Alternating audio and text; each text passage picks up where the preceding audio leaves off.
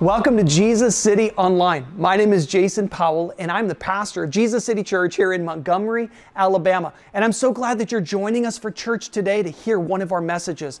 Listen, our heart, our goal as a church is to push you closer to Jesus, that you would know God and you would make God known. I invite you to be a part of our church, to be a part of the family. You can just go to our website, go to jesuscitychurch.com, and you can find out about more resourcing and groups, really some items to help you be more in love with the Lord, to help you feel encouraged in your relationship with God. But today, the message, I know that God's going to speak to you. I know that God's going to encourage you. And so I ask that you would just listen to it with a ready heart and hang in there. At the very end of our message, I've got some important things that I want you to know about the church and how you can be a part of what God is doing here at Jesus City. Ministry launch, the baptism of Jesus. How about we pray before we get started? God, I thank you for this morning. I ask that you be here now. As we read your word, speak to our hearts. God, as we look at just what took place on this special day, that Jesus, your son, was baptized, God, I ask that you would allow that truth to be impressed upon us this morning. Lord, I thank you for this time in your word. And again, we invite your Holy Spirit to be here now. In Jesus' name, amen.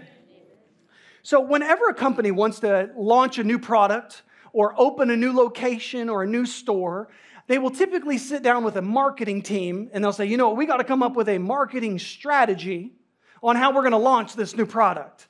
How we're going to let the world know about this new technology or, skincare whatever it is, you got it. It's going to be there. And so they put all of these pieces together. Well, they have found throughout the years that one of the most successful components of a launch for some type of object is whenever they do something called a partnership launch, where they'll find an individual who has some clout or some type of, notoriety, and they will do a partnership brand deal with them. Now, we're familiar because, there's social media today. So you've got Instagram and Facebook and the rest. And so you'll have companies like Colgate will go to an influencer, and have them post on their social media, I use Colgate, or whatever it is.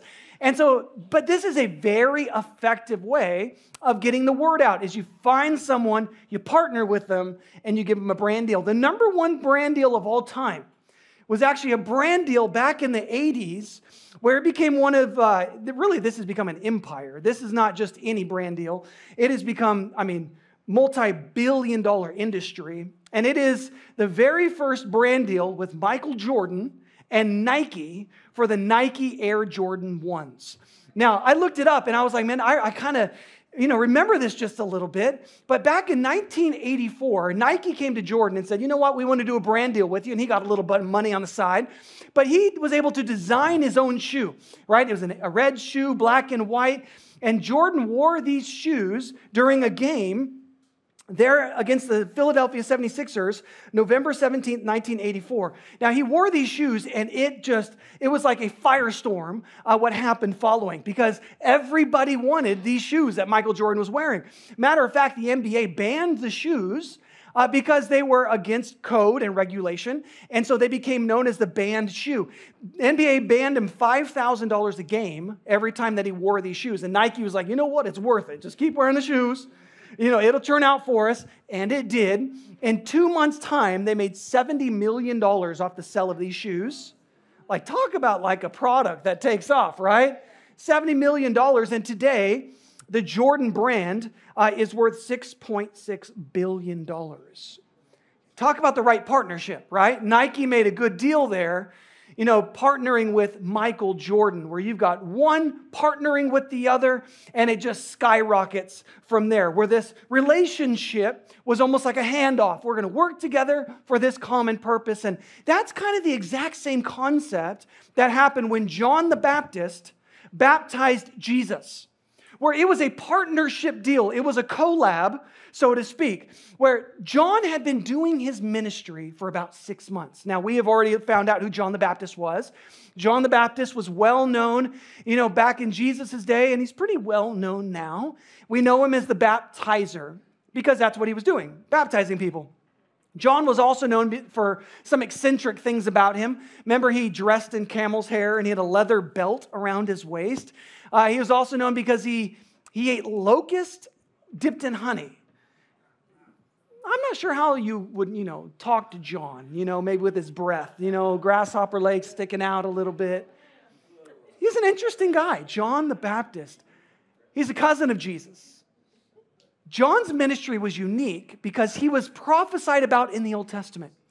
John was a guy that he came on the scene right before Jesus had his public ministry launch, and his job was really to make a way for Christ himself.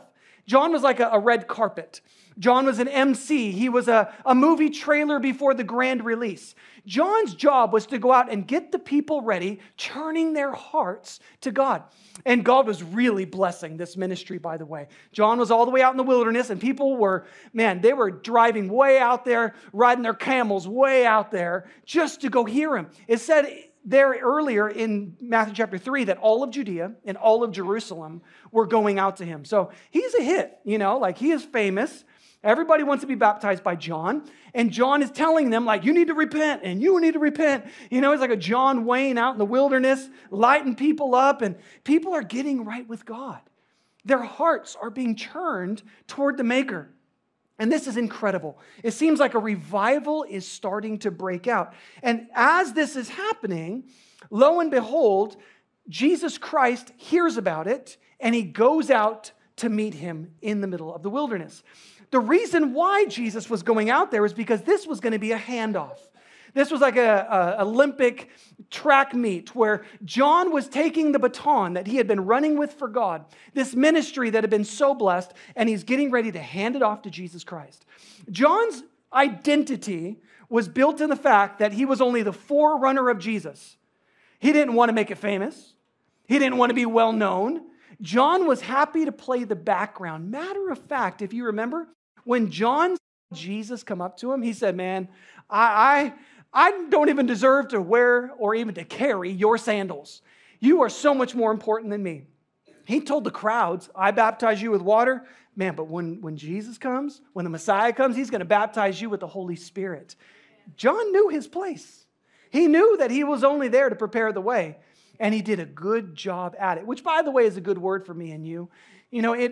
Life is really not about you. It really is about Jesus Christ. We need to have that settled. Our Christianity, is not about you. It's not your name, Ianity. It's not Jason Ianity. It's not Terrence Ianity. It's Christianity. It's Christian is our name. That's our focus. It's all about him. And so John is a really good example for me and you about making much of Jesus. What a partnership deal. They come together. The handoff happens, and Jesus picks up where John left off. And that's exactly where we come today. But what's unique about today is that we're going to look at an event almost like the same day that Jordan put those shoes on, and it was all uphill from there. This is a very special day in Bible history because this is the day that Jesus started his public ministry. Have you ever thought about all the missing years of Jesus? Maybe you've read through the Gospels before and you've realized, you know what? How come we don't have the teenage years of Jesus? I want to know, what were his friends like? And where did he hang out? Did he play sports? We don't have much information in our Bible about the upbringing, teenage years, the young professional life of Jesus, being a carpenter after Joseph. We don't have those descriptions. But what we do have are these very intentional moments of when Jesus said, I've been in the silence for all these years, but now it's time to make it public. This is a day that I wish I knew the day, but this is a day that changed the course of human history because it's the day that Jesus revealed who he really was and what he came to do. And so are you there in Matthew chapter 3?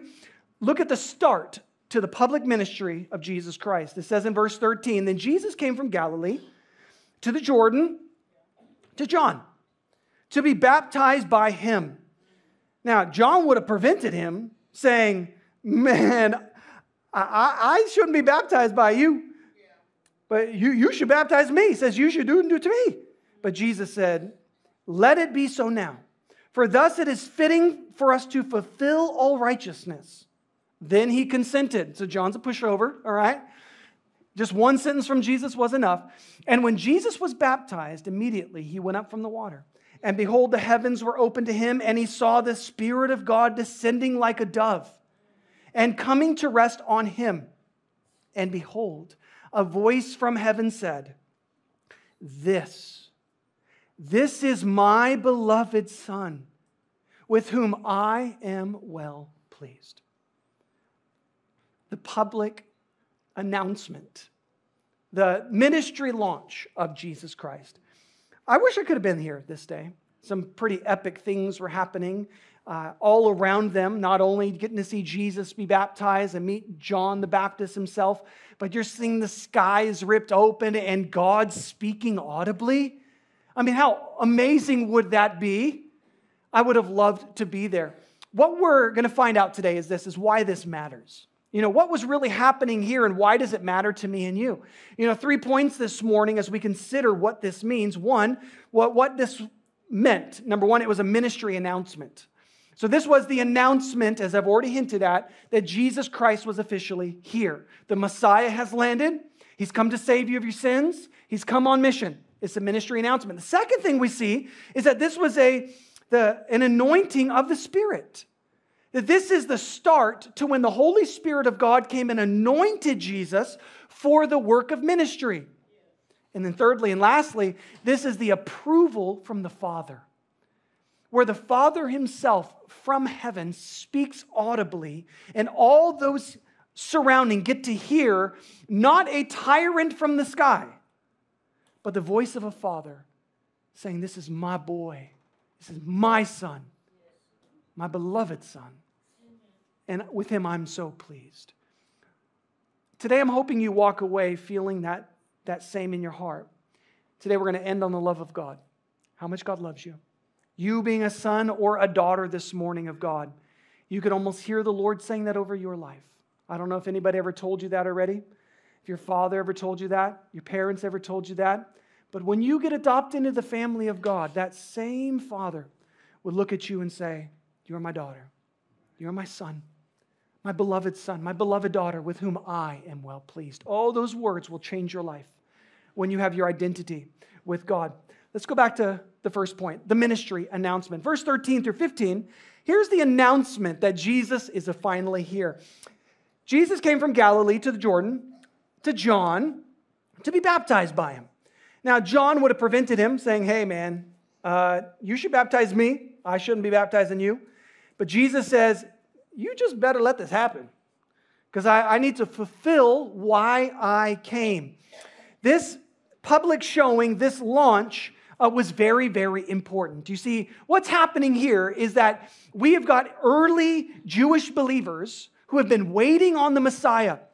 John came as the forerunner. It's fulfillment of prophecy. Now Jesus is on the scene to take the mantle, take the baton, and run with it, seeing what God had planned up ahead. Now, in the course of all of this, what's vitally important is understanding why Jesus had to be baptized to begin with. Have you ever thought about that? Like, why did Jesus need to be baptized? I mean, Jesus was not a sinner. John's baptism was a baptism of repentance, remember? Last week, John was telling them to turn to God. He was telling them to forsake their wrongs and turn their life over to Jesus or turn their life toward the Lord. That's what the baptism of repentance was, that they would say, look, we're getting baptized saying, my life is being turned to God. Jesus didn't need to do that. He didn't need to repent. Jesus was a sinless, perfect individual, which I'm sure you moms raising boys would appreciate what Mary got to experience. You know, I can only imagine what moms talked about when they got together. So tell me about your sons. How are they doing? Oh, my sons are a mess. You know, they're making all these mistakes. And then Mary's over here waiting.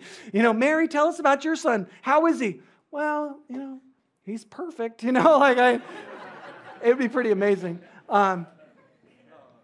Jesus did not need to repent. He was perfect. God in flesh. But yet he goes and he gets baptized. Jesus actually tells John why he needed to be baptized. John is a little put off by it. He felt uncomfortable baptizing Jesus, but Jesus says, let this happen because It is fitting for us to fulfill all righteousness. Maybe your Bible translation says, it should be done, for we must carry out all that God requires. This Greek word fulfill is kind of a word that implies like we need to get it done in order. We need to accomplish what has been foretold. It reminds me, my sons have these connect the dots. You remember when you were younger, you've got the connect the dots where it's like 100, little dots with numbers on them. And you take your crayon and you outline it, and the further you outline it, the more you see the picture.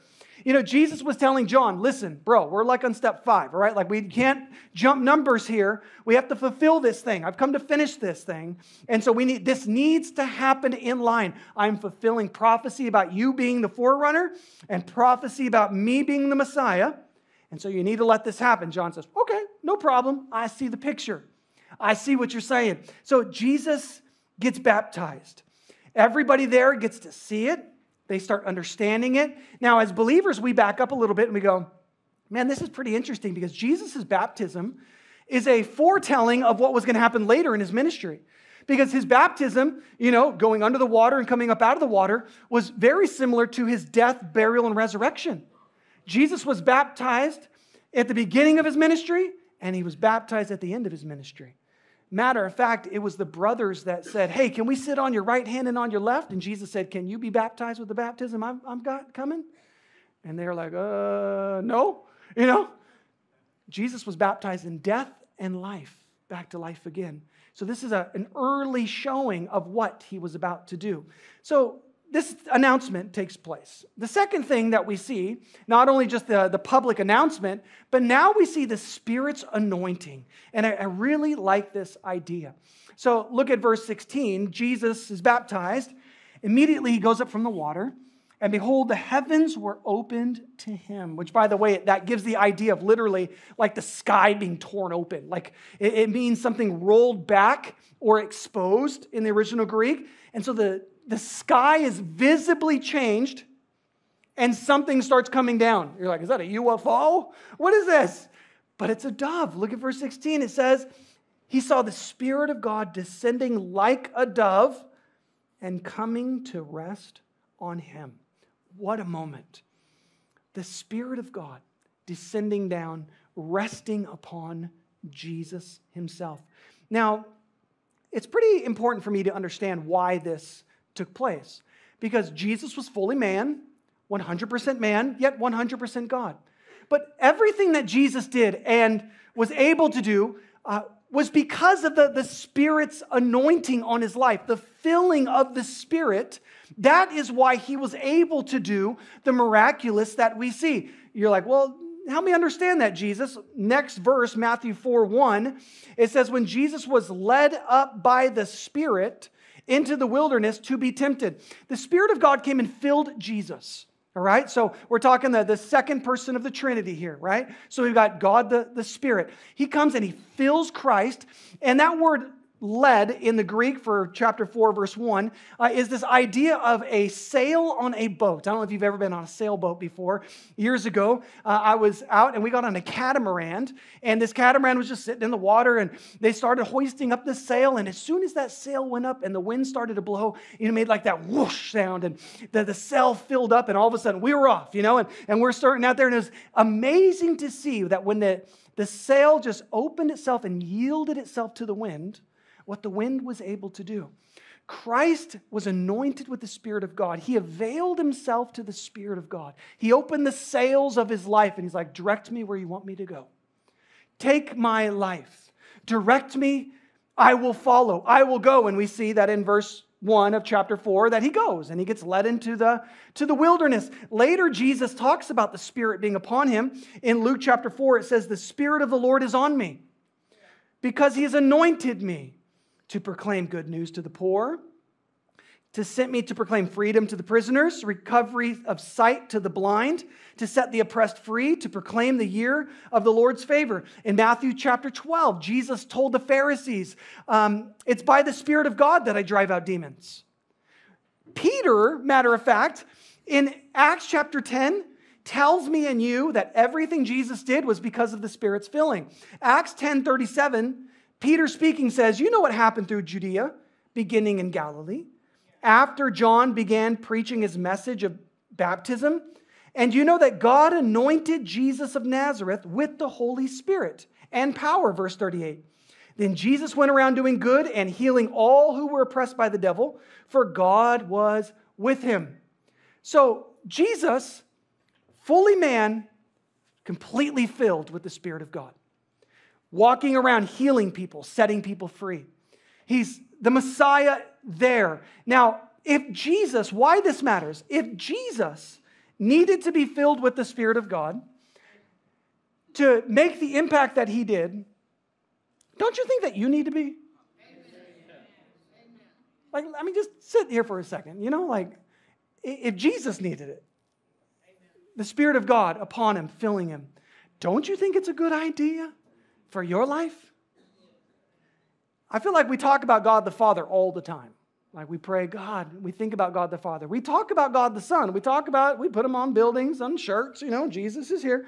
We talk about Jesus, but I feel like we don't really give too much attention to the Holy Spirit. I feel like he's the forgotten God, where we don't really think about what he's doing. We don't really think about his presence in our life, but yet it was such an integral part of what Jesus was doing. This was the fuel to the tank for his entire ministry.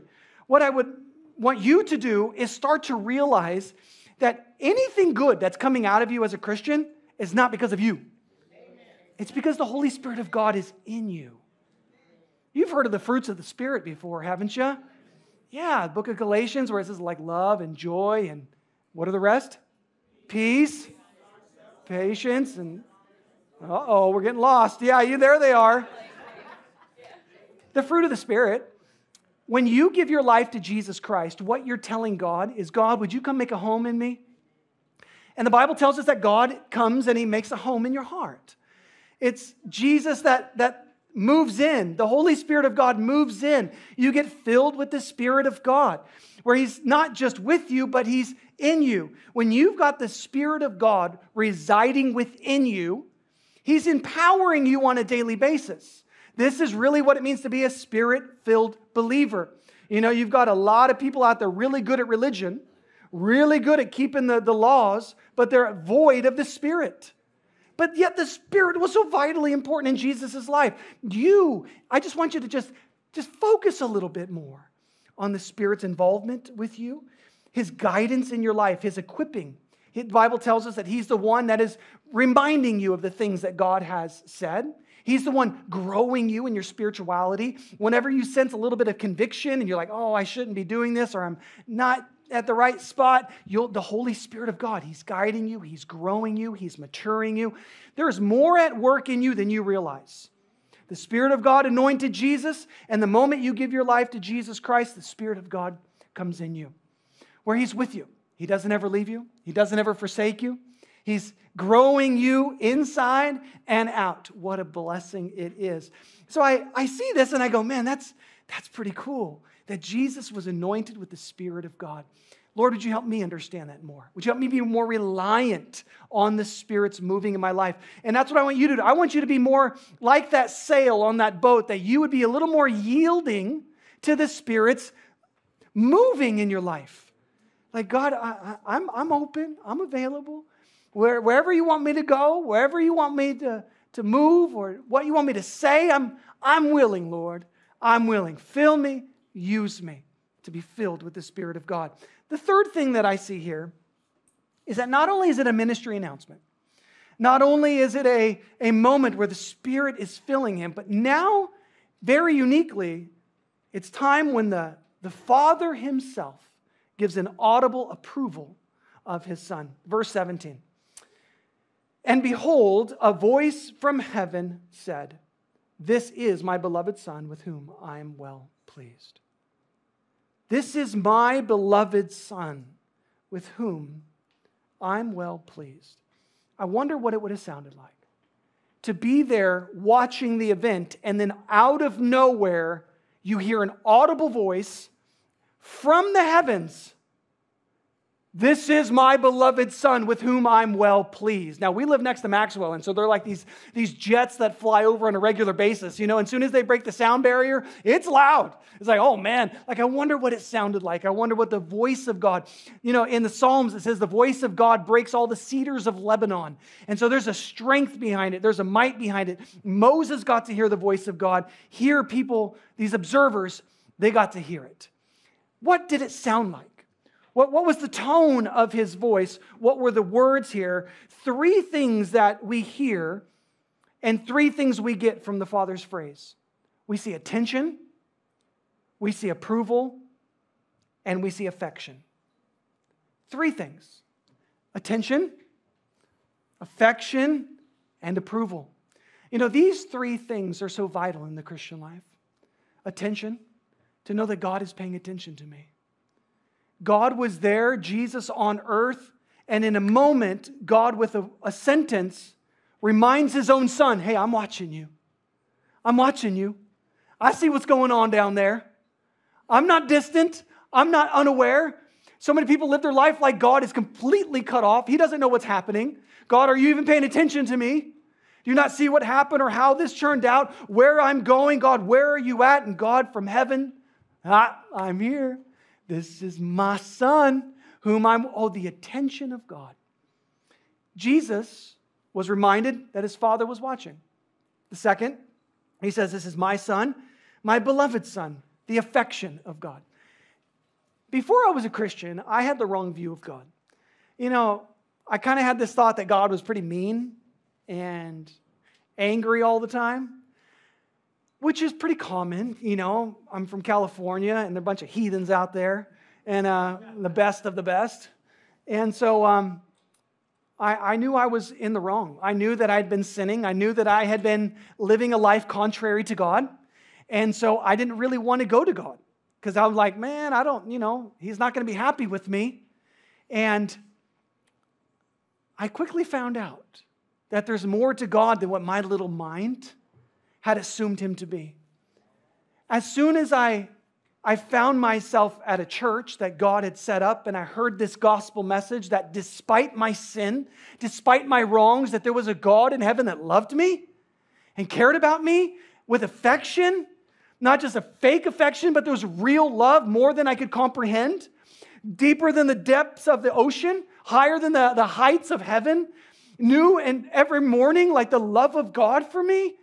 And guess what? It broke this heart immediately. Immediately, I'm like, I don't know a love like that. I don't know a love like that would love me in my mess and love me in the dark, love me so much to turn my life around. I mean, there's a side of God that, yes, you shouldn't trifle with God. There's a side of God where he's just and right, and the Bible says it's a fearful thing to fall into the hands of an angry God or of God in general. And that's a scary thing. But there's another side over here that when you know God as a son or a daughter, oh, it's all love, baby. He loves you. He loves you in an amazing way. Jesus heard about the affection of God. This is my beloved son, whom I'm well pleased. Whom I'm well pleased. Why this is important is because I feel like in a day and age where we seek for attention and approval and affection from so many other sources, and it always lets us down, but yet we continue to do the same thing.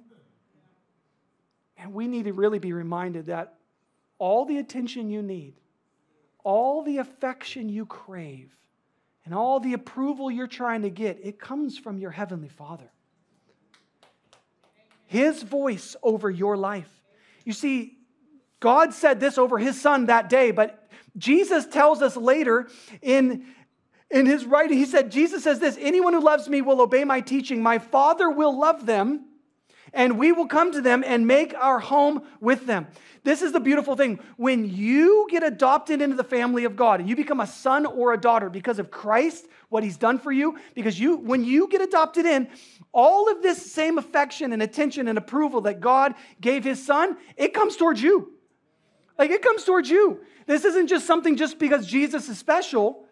I am now a son or a daughter, right? Like I'm not a daughter, but you know what I mean. I'm a son. But you get the blessings is my point.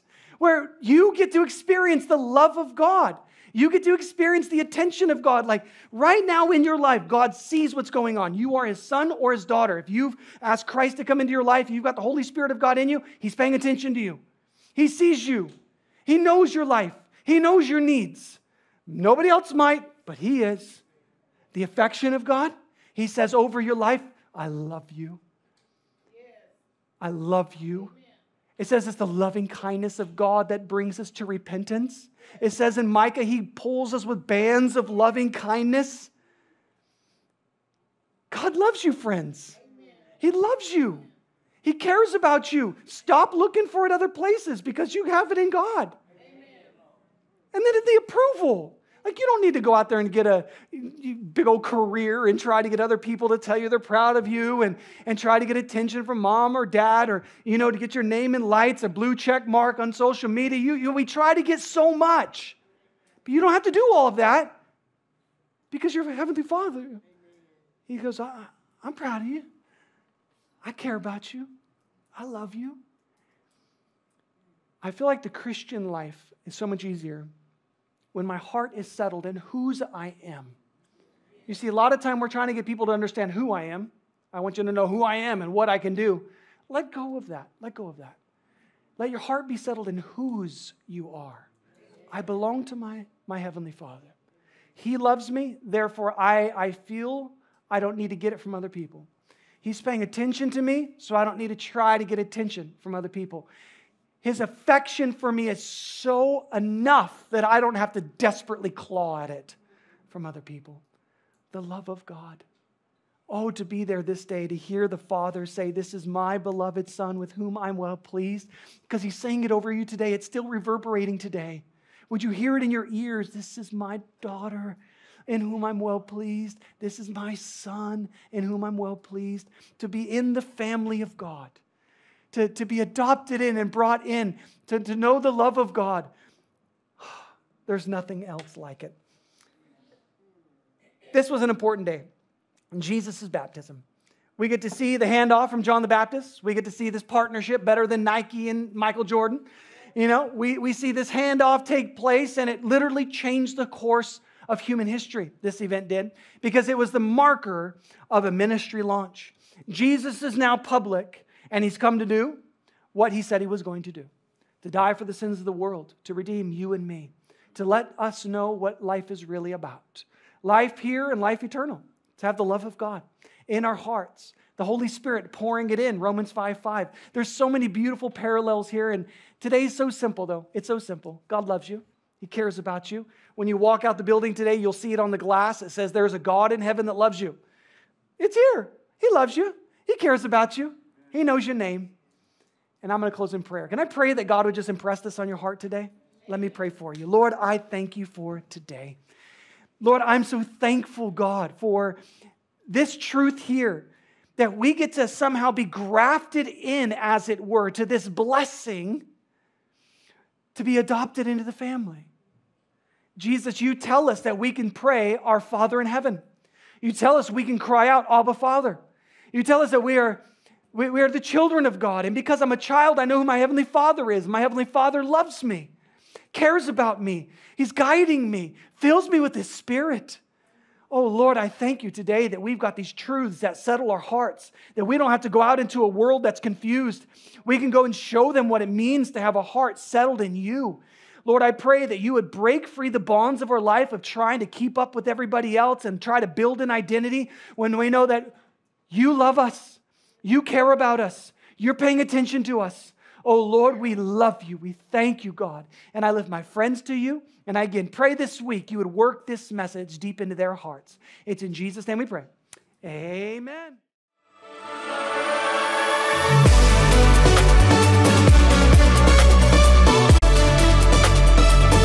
Thank you for joining us today at Jesus City. I hope that message really encouraged you or challenged you in your relationship with the Lord to draw near to Him and to use your life for Him. Hey, would you go to our website? You'll find a lot more resourcing and things to encourage you in your relationship with Jesus Christ. Just go to JesusCityChurch.com. It's there that you'll find out about events that are happening locally and small groups that are available to you. Other resourcing available online to, again, help you in your relationship with God. You'll even find a place where, if the Lord leads you, you can financially support the work that's happening here in Montgomery, Alabama, or wherever you are watching. I want to ask one last favor, that you would help get the word out, that you would like, follow, or share the message that you heard today. So we just want to say we love you, we thank you, and we are so blessed that you're a part of the Jesus City family. God bless.